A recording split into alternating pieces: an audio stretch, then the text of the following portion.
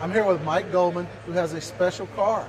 It's a 1963 Ford Thunderbird, but what makes it special is in the movie Flubber, correct? Correct. Can you tell me a little bit about it?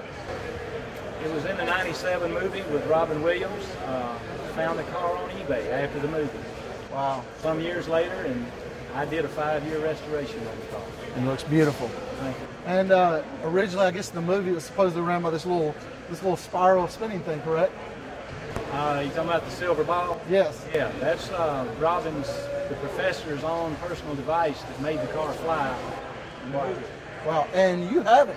It comes with the car. It comes with the car. So you're not only buying, a car that's beautiful, you're buying a piece of history that comes with it. Now, tell me about your restoration. What did you do to it? Every nut and bolt. It was put on a rotisserie. Everything came out. Everything refurbished or redone. And if it was not usable, it was purchased new. If we could find it. Wow. Now, the question becomes is, why do you sell a car that's beautiful?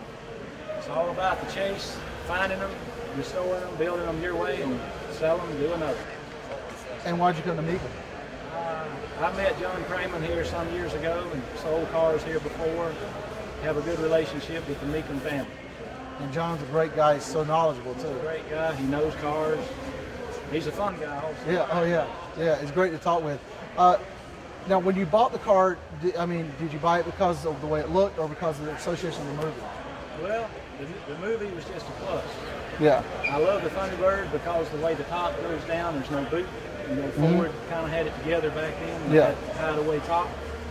I like that feature, and it had the Flubber ball in it.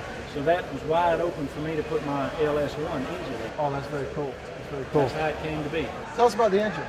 LS1, 400 horsepower, automatic overdrive transmission, good fuel mileage. It'll get down the road. Good. Well, I'm glad you took the time to do it, and I appreciate it. Thanks a lot. What an awesome car.